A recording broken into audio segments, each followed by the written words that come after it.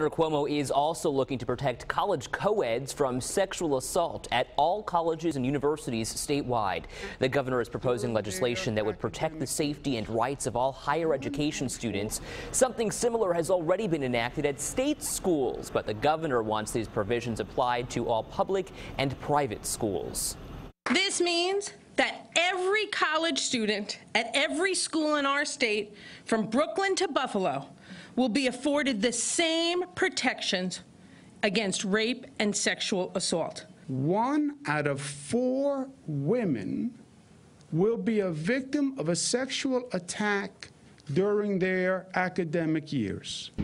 The SUNY policy that was recently enacted was one of the first of its kind nationwide. It creates a safer learning and living environment, outlining specific and consistent expectations for safety and responsibility.